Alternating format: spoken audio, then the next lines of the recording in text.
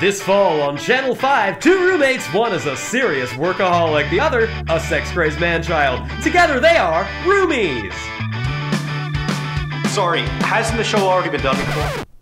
Excuse me? How many times can we do this premise? People like familiarity. It's what sells, like every year. Yeah, I'm kind of with haircut over here. Fine. Brian, you can go. Sheila, you're in. No, I need this job. This fall, David and Sheila are sharing an apartment. They've been friends for years, but will they ever? Yeah, I know I just got here, but what is this? One of those will they or won't theys? Maybe. Are you guys even trying anymore? We're trying very hard. Can you just put some sort of spin on this?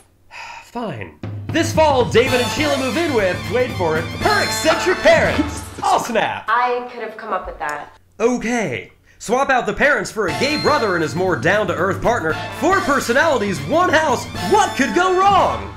That's every other show. And they have an adorable baby. Isn't that the guy from before? Yeah, we brought him back. He tested through the roof.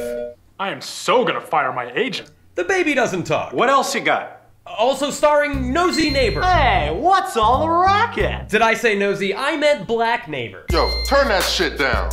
Wait, Black Neighbor is the character's name? What if he's an alien? No, not an illegal alien. The same guy, but from space. And he may or may not be a terrorist like Homeland. Now that's a good show, right? Yeah, but what makes us original? Perhaps he's a fairy tale princess who's been transported into the real world by an evil queen. Seen it. He's a vampire princess? What?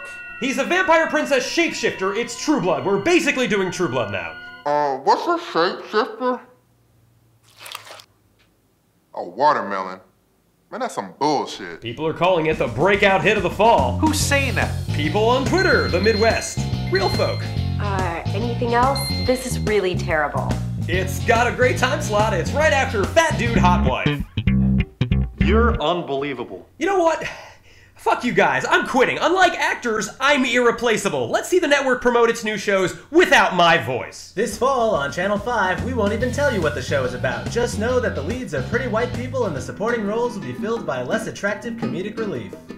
Who the hell are you? I'm the new voiceover guy. I haven't even packed my things yet. You son of a bitch. Hey, what the f- This fall on Channel 5. Murder.